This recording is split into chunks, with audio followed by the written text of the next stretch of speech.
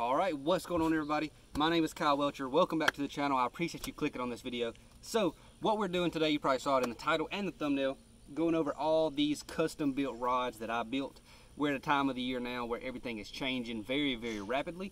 So I'm picking up new techniques constantly because some things are kind of fizzling out and some things are coming on strong. So I'm trying to match the perfect rod with the perfect reel, perfect bait. So in this video right here, I'm gonna go through all my rods that I have personally hand built. Every single rod that I've got, I built myself this year. That's really, really cool. But first, let me tell y'all, this video right here is sponsored by Top Fishing Deals. If you're trying to, if everybody's always looking, I shouldn't say if you're trying to, always looking to save as much money as we can on fishing tackle, at least I know I am. Go check out topfishingdeals.com. They have the best prices from all the stores you already know, and they just have all the sale items from every single website on the internet. All of their sale items are brought together in one place. You go to Top Fishing Deals and see everything that's on sale, and it's not just fishing lures. They have some boots sometimes, some clothing, all kinds of stuff on there. Just go in there and check out, look around on Top Fishing Deals, save yourself some money. But we're gonna get into this. These rods right here, I got them laid everywhere. I got them all in here. I got them laid in the passenger rod locker thing. I got them all on the front deck. All these rods right here, I'm gonna start off by saying, I use point blank rod blanks. That is just a straight carbon fiber or graphite rod blank. That's what I use. And then I use all Fuji guides. So whenever you see me using any of the guides I use, they're all made by Fuji. All the reel seats, cork, everything like that is Fuji. And then the blanks are point blank rod blanks. So let's get into it. I'm gonna show you the ones that I use. I pretty much keep it very, very simple. I use, the main length that I use is a 7'3", and usually my main rod is a 7'3" medium heavy. I can use it from everything from a smaller jig. You don't want to flip a huge jig on a medium heavy rod, but smaller jigs all the way down, buzz baits, chatterbaits, spinner baits. I mean, I've even threw a big square bill on a 7'3" medium heavy, you know, if I'm around some super heavy cover and I want to move the fish pretty quickly. So I keep it pretty simple. I use a 7'6", I use a 7'3", and I use a 7-foot spinning rod. Other than that, that's pretty much it. But I'm gonna show you what I use and how I tweak the rods a little bit different for technique to technique, and what I kind of use the medium heavy or the medium for. So let's dig into it. I'm gonna open the rod locker up, get me out a variety, and then show y'all. Okay, so everybody that owns more than one bass fishing rod knows that if you lay them down within 10 foot of each other, they will instantly get tangled. So I got everything organized right now. We'll see how it stays. But anyways, number one rod, the bread and butter. The bulk of my arsenal is a 7'3" medium heavy, always has been, and as far as I'm concerned, always will be. So this is two of the same exact rods right here. I'm gonna just kind of show you what I did differently on these two rods. So these rods are gonna be 100% straight fluorocarbon rods all the time. I'm never gonna put braid on either one of these two rods. So I use the same exact guides on both the rods. I'll go ahead and show you the guide that I used as my stripper guide. This is actually a fairly new concept from Fuji. It's a reverse, you know, double foot stripper guide, and it only comes in a number 6. This is all titanium guides, and I go straight from a number 6 to a number 4 on all of my bait casting fluorocarbon rods. So this is one right here. This is the hook keeper I like for jigs, and I'll show you. This is a 7'3" medium heavy rod. I use the same cork, same butt cap, same split grip reel seat on every single rod that I have. And like I said, I use everything. I use these 7'3" medium heavies for everything from a small jig, chatterbait, buzzbait, spinnerbait, big square bill like a 2.0. I mean, I couldn't even tell you. I throw a bigger swim bait on it sometimes, not like a 6 or 7 inch, but like a 4 or 5 inch. Flip around a little bit lighter weight like this right here. So I'm gonna show you, this is one of the options you can do whenever you're building your own custom rods. This is a little bit different hook keeper. This is more of a flipping style hook keeper. You never have to take your hook out of your bait, and you can just slide your hook up on the hook keeper and it holds your rod right there. As opposed to this kind of D-loop style right here, you have to hook the hook actually through. So if you're flipping a bait, you have to take the hook out of the bait, flip it through to have it, or else leave it hanging off the end of your rod, which gets tangled up and dirty. So 7'3" medium heavy, go-to. If you see me throw anything, it's most likely on this, everything from a buzz bait to a small jig. So go ahead and move these over here to the done pile. Okay, next up, every once in a while you do have a bait you want to throw that's just a little bit too light for maybe a medium heavy. So I don't like to throw 10-pound test on a medium heavy rod. I feel like I break it a little bit too often. It's cost me a lot of money over the years throwing 10-pound test on a medium heavy rod. So I like to go down, have a few rods built. Let me say this real quick. Medium heavies, I wrap them all in purple. I love the way they turned out. They look so freaking good to me. Wrapped them all in purple. This 7'3" medium right here, all these rods are fast action. Fast action just helps me casting. I like to go down or up in a power depending on how I want the rod to load and how easily I want the rod to load. So same thing, reverse double foot guide from Fuji, new concept, and this right here is a light open hook, so I don't need to set the hook very hard on this. What I do need is a rod that's going to load and be a little bit forgiving, because I got pretty much a fast trigger. So if I'm throwing 10-pound test out there, a fish bites it, I can't help but, you know, straight up try to jack them. So I throw 10-pound test on this. This is a 7'3" medium, like I already said, straight up murdered out black.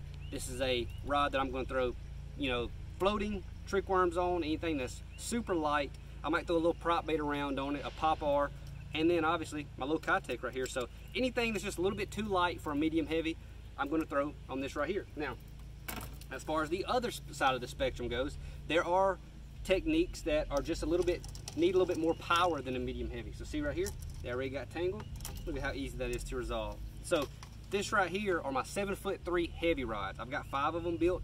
I wrap them in red. These things look, I'm talking about, to me, they turn out absolutely beautiful. You can see the way all the wraps turned out. If you watch my videos very long, you know I have an addiction. And if you have not watched my videos very long, I appreciate you stopping by and watching. So anyways, this dude right here, have an absolute addiction to throwing him. So same thing on these. I use, you know, the pretty much same first guide, a little bit different hook keepers on some of them, and then some different hook keepers on depending on what I want to use. So this right here, I'm gonna go ahead and show you right now, since I have braid on this rod. The whole purpose in this new concept of guide right here is because you can see that your line comes off your reel at a certain angle. And what you don't want to have happen is, you don't want your guide to be pulling their line down, because it's going to create a pinch point. And you don't want your line to be pushing the guide up, because you have a pinch point. So if your guide is pushing the line down towards the blank because your guide's too short, what that's going to do is it's going to make the line come down, pile up, have big flops and big waves in the line, because it can't come through at the velocity it wants to come through at. It's going to slap the blank. So this new concept from Fuji, you can feel it when you cast. It's absolutely unbelievable. But like I said, 7'3" heavy. This is the rod I'm going to throw swim jigs on. I'll do a lot more flipping on. I will see myself throwing a smaller frog on this rod right here, skipping it up around docks and stuff like that, throwing a horny toad, anything that's just a little bit heavier than, you know, something that you would throw on a 7'3" medium heavy. So this is just a little bit more stout of a rod. Y'all seen me on the swim jig fish. I snatch a 1.5-pounder clean over the boat regularly. Now that's not always good to do, but that just means this rod has so much power. This rod weighs 3.4 ounces, completely built, without the reel obviously. That's what this rod weighs. That is unbelievable. You see I keep the same cork, same grip, wrap these suckers in red. Some of my favorite rods, now these are the other two I have. I keep a few different color Untamed Tackle Punisher swim jigs on the front deck at all times. This is the one I've been catching on the best recently. That's just a black. This thing has a 5-aught owner jungle hook in it, so I need a rod that's got a little bit more power to it. So move on straight from there to the other rods that I kind of used as specialty rods. Y'all can see right here, this right here is my baby. This is what I absolutely love to do, especially in the post spawn. I love to flip. You can see the hook keeper I use for that one is my favorite flipping hook keeper. You never have to take your hook out of the bait, and it's bam, just like that.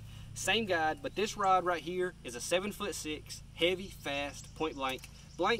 I obviously same cork, use same cork and everything. I like for everything to be extremely consistent. Whenever I pick up one rod, put it down and pick up another rod, I want them to feel identical so I can make extremely accurate casts with every single rod on the front deck.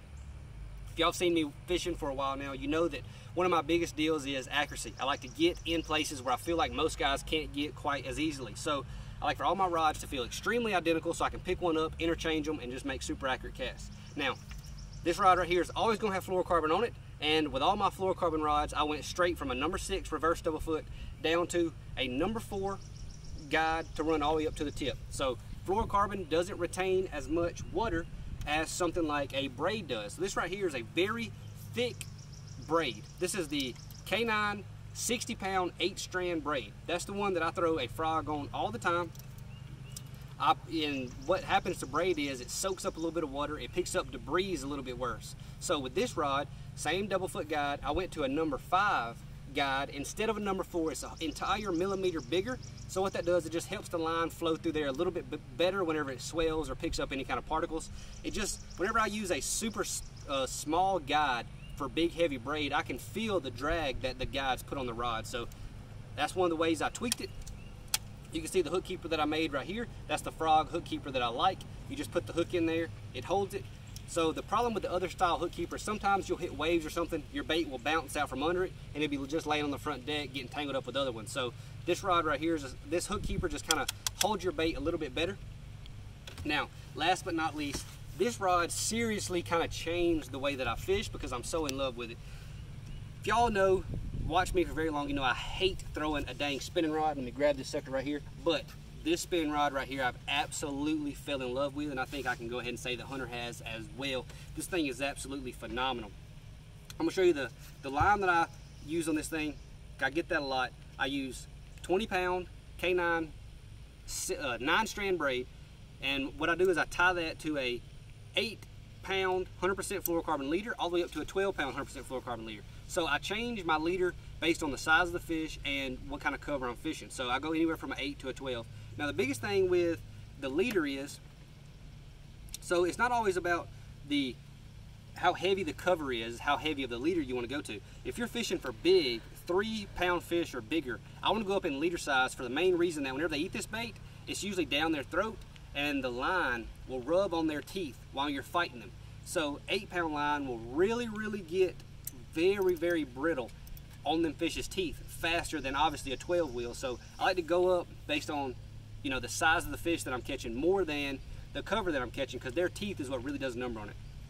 This rod, 7-foot, medium light, extra fast. What I did, I've always used a 7-foot medium fast, and I didn't never feel like the rod would really load the way that I want it to load whenever I'm throwing like a drop shot, or if I'm throwing like an open hook wacky rig or something like that. So I dropped down a power.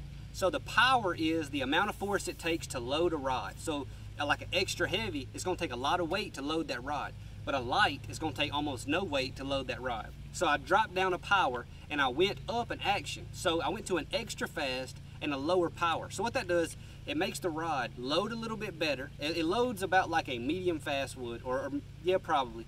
But what it does, it's a faster action rod, which helps me get better skips. So whenever I barely have to move my wrist at all, and this rod loads, and I can fire this wacky rig under a dock. And that's what I built this rod specifically for, is a wacky rig. This is the same. This is a newer concept, KR concept spinning guides from Fuji. They have a long foot. As you can see, they're still really long, but they have a little bit smaller insert, a little bit smaller ring. So on these guides, and they choke down very quickly. And you can see whenever you're casting this, your spinning rod line comes out with big loops. And what we're trying to do is get the guide to contain the loops and turn it into like a straight line coming out the end of the rod. And you can see by the time it gets to this third guide right here, all the loops are out of the line, and it's going straight, nothing but positive energy straight out the tip of the rod. So these guides make an absolute huge difference. I never knew a rod could make me fall in love with a fishing technique as much as this one has. So the guides I use on this is a number 16 to a number 8 to a 5.5, and then 5 guides all the way out to the tip. So that's what I went to, 16, 8, 5.5. And this is the Shimano Stratic HG. These are, I don't know the exact name of this, if it's called the FL or something. It's the brand new one. This sucker is an absolute beast. I got all these reels right here from Summerlin Outdoors in Columbus, Georgia. They have the best selection of bait casters or spinning rods of anywhere around here. When something new comes out, they always have it first. But anyways, and you can see I use that same little, this is actually called a drop shot hook keeper. I like that for my spinning rods just because it holds the hook and I don't have to mess with the worm or anything like that. So basically, that's my rods. I keep everything extremely simple. Most of the stuff that you see me throw is on a 7'3" medium heavy. I just deviate based on specialty rods. So that's it. If you like the video, leave a like, leave a comment, hit that subscribe button, because the tournament season is about to get back rolling and we're about to start back traveling. So hit that subscribe button. You don't want to miss anything. I'm about to go fishing. See y'all. Alright guys, so a couple things that I forgot to mention. If you're going to sit there and just talk for 10 minutes straight, it's hard to remember everything. But a couple things I forgot to mention. I put these rod sleeves on all my rods, and then it just helps everything going in and out. These are the best ones that I have found. If you want to get those type of rod sleeves or anything else, go to upriver.com. Upriver, they gave me a discount code, KW10, but they upped it to help you guys out a little bit. You get 20% off, discount code KW10. Another thing, the braid or the line, the fluorocarbon that I'm using is all K9 fishing line. If you want to go check out K9, I have a code for there as well. It's just KW. I think it gets 10% off. So KW on K9 Fishing and KW10 on Upriver Fishing. See y'all guys.